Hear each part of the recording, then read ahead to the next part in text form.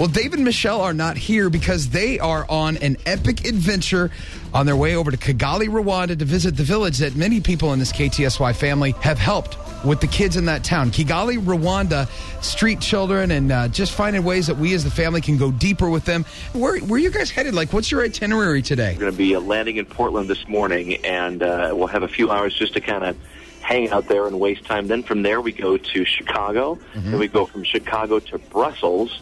And then from Brussels, we go directly to Kigali in Rwanda. In the air, totally about 25 hours.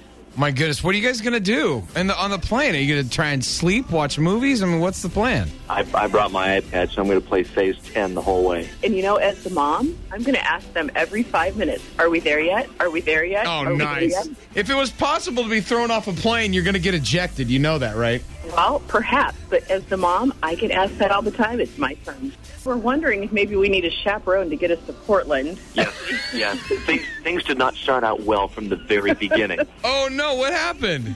Well, we got out at the curb, as most people get dropped off, and we head in and go to those little kiosks and check in.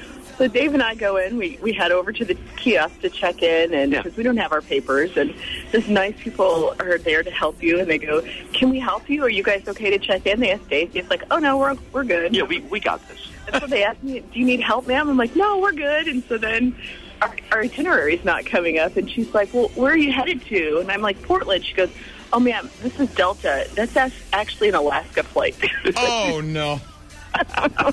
We're like, well, we'll head over there then. Yeah, so it's not good when it all starts out when you're trying to get on the wrong plane to begin with.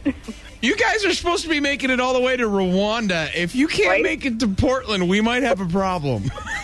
We asked the Alaska flight guy. We're like, "Sir, are you busy today? Maybe you could just come with us."